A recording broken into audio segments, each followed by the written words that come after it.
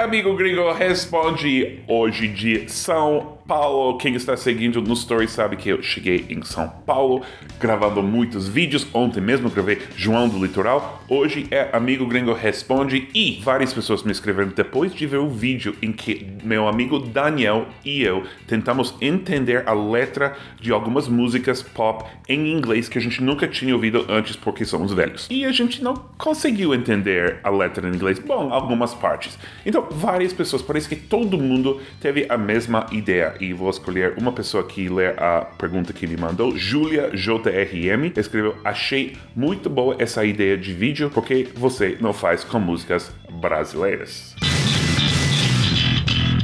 Mas qual música brasileira? Bom, eu sempre posso contar com vocês, porque várias pessoas sugeriram artistas. Comecei a ler, né? Alessandra Louro escreveu Escuta as músicas em português do Djavan, para ver se você entende. Outra pessoa, Fabiano Romão de Souza, escreveu Escuta a música de Paralamas do Sucesso, que ouvi falar porque a gente fez um vídeo reagindo, com os gringos reagindo a alguma música deles. E tem mais alguns, mas comecei a pesquisar e eu vi que tem uma música dos Paralamas de Sucesso junto com Djavan, chama Uma Brasileira. E parece ser uma música bem famosa, mas uma música que eu não conheço. O que eu vou fazer? Achei um vídeo dos Paralamas com Djavan fazendo ao vivo. Vou ver por primeira vez esse vídeo, vou reagir tentando saber o que estão dizendo. Mas antes disso, pessoal, Amigo Gringo Responde é apresentado por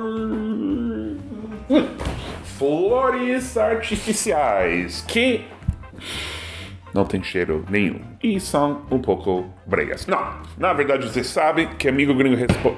Peraí, é verdade? Nossa, pessoal, são flores de verdade. Errei. Não, Amigo Gringo Responde é apresentado pelo Cambly. Quem quer 1 ano de aulas de inglês de graça com professores nativos pela internet, pelo seu celular, pelo computador, sei lá, qualquer hora, 24 horas por dia, tem que entrar no sorteio do Cambly. O link está na descrição. Se está assistindo pelo Insta, o link está na bio. Vai lá, se inscreve no sorteio. 5 pessoas vão ganhar no Brasil. Eu acho uma ótima oportunidade. Quem quer só testar o Cambly com aula de graça, pode também encontrar o link na descrição ou pode entrar usando o código que está aparecendo aqui ou aqui. Então, antes de voltar para a música, vamos para a nossa professora do mês do Cambly, a Joana. Ela é de família venezuelana, mora no Canadá. Vamos lá, Joana.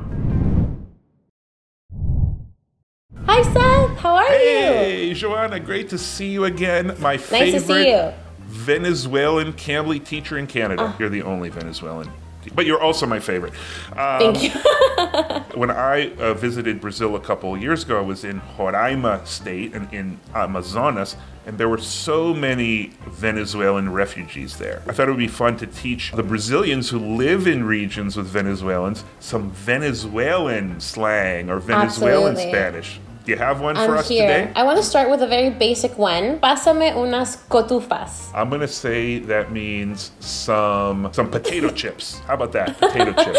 No. Okay, hold on. I got it. How about slippers? How about some money? Cotufas. No. Okay, how about some... Oh, I'm gonna get it. Napkins. No. Bottles of water. No. The salt. Pass the salt. No. Okay, what is it? I give up. Popcorn. Oh! You have another one for me next week, right? I will. Okay. All right, see you soon. Ok, não esqueça o raffle, o sweepstakes, o sorteio, link na descrição. Vou assistir a música uma vez sem parar. Não vou mostrar pra vocês, isso vai ser muito chato, vou mostrar super rápido. E depois vou parando, vou tentar explicar o que eles estão dizendo. Claro que eu não vou saber. Ok, vamos lá.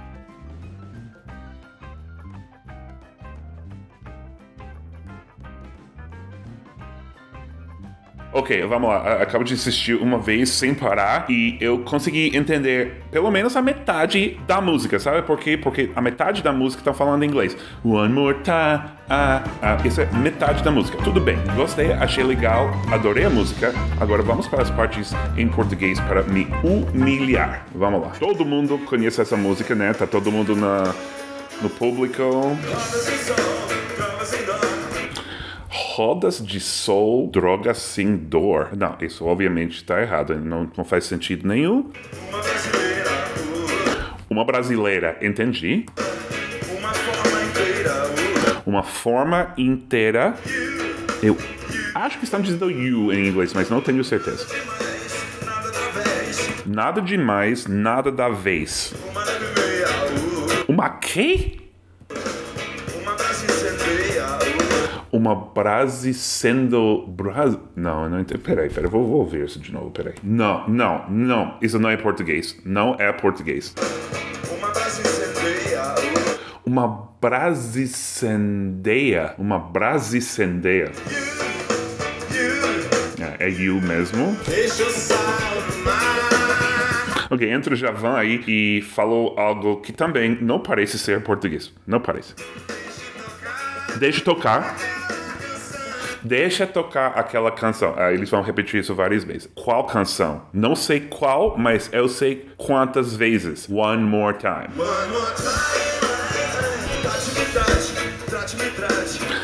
Trata-me, trate. Algo de tratar, me trate de alguma forma. Trata-me. Depois disso eu vou ver a letra, né? Que eu vou precisar saber. Como candileiro? Mais uma vez. Como um algo.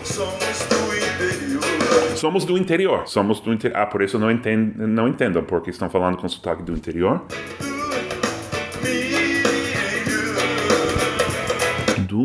Dormiu? Ou em inglês, dormiu? Esse é um pisão. Próxima vez tenho que contar quantas vezes eles falam one more time, porque se é one more time deve ser mais uma vez, mas eles cantam 80 mil vezes. Pessoal, que é isso? Algo. Mais uma vez. Metade. Acertei, né? É metade. Vamos ganhar dinheiro ou. Somos do minério. Extinção. Pessoal, me salva aqui. Eu preciso ver a letra. Eu não tenho ideia do que se trata a música. Tinha que ser um clipe mesmo, em vez disso ao vivo, né? Porque aí eu ia entender alguma coisa. É uma brasileira do interior, ou eles são do interior, uma forma inteira. Eles vão ganhar dinheiro, algo de uma música. Eu vou pesquisar aqui, eu preciso ver a letra mesmo. Rodas em sol, trovas em dó. Eu falei rodas de sol, né? Rodas de sol, trovas em dó. Trovas é o quando vai chover, né? Trovas, mas trovas em dó, não sei. Uma brasileira, ó, uma forma inteira, ó, you. Então, dessas primeiras 4 linhas, eu entendi quase todo, menos um em e menos trovas em dó. Mas ainda não sei de que estão falando. Nada demais, nada de vez, eu falei, mas é nada através, uma légua e meia, uma brasa incendeia. Uma légua e meia é uma distância, né? Deixa o sal no mar. Bom, não é tão fácil tirar o sal do mar. Então, isso parece fácil. Deixa tocar aquela canção. Eu entendi essa parte. One more time, I'm. Então, e depois repete. Peraí, esse de trate-me, que eu estava me matando aí, tentando entender. Trate-me, eu acertei. E antes disso, na segunda parte, ele fala tati-bitati. Não é uma palavra, é nada, é inventado. Brasileiro, música brasileira. Vou ter que fazer isso semana que vem com uma música que faz sentido, pessoal. Peraí. Gente, fala sério. Essa próxima parte, como que um gringo vai entender? E esse de são, tá falando das letras da parte da palavra são, e esse que gringo nunca entende de qualquer jeito, e de cantar naquela canção. Ele tem que cantar na canção. Claro que ele tem que cantar na canção, porque é parte da canção. Olha, pessoal, eu preciso ver o que significa essa letra, porque para mim é muito difícil. Mas eu achei bonito. Esse de são. Só que é isso? Ok, alguém me explica. Eu vou fazer uma busca aqui. Aqui tem um site analisisdeletras.com.br. Djavan, Paralamas de Sucesso, uma brasileira, compositor. Importante, vamos falar que Carlinhos Brown e Herbert Viana, Herbert Viana, nossa, não sei, Herbert. Ok, vamos ver como funciona esse site. Ok, tem comentários. Esse parece muito grande essa explicação, vamos lá dentro. No primeiro verso, ele quer dizer que ela é como música para ele, citando notas musicais, trovas e rodas de dança. Ok. Também faz-se uma alusão ao interior e às cantigas. Logo em seguida, ele cita que é apenas uma brasileira e logo depois... Apenas uma brasileira? Não, se fosse uma americana, então apenas uma americana, mas uma brasileira? Não gostei. E logo depois afirma que ela é completa para ele, uma forma inteira. Ok, uma forma inteira, ok. E depois ele diz quem ela é. You. 3 vezes porque ela é as 3 coisas. Ok, tá viajando um pouco, mas tudo bem. Não me fale que vocês entenderam isso. Eu acho que esse cara está muito bem. Mas aqui, olha aqui. Outra pessoa, o Sérgio, diz: na verdade, não há o que interpretar nessa música. Trata-se de uma brincadeira dos músicos e não quer dizer absolutamente nada. Que é isso, pessoal?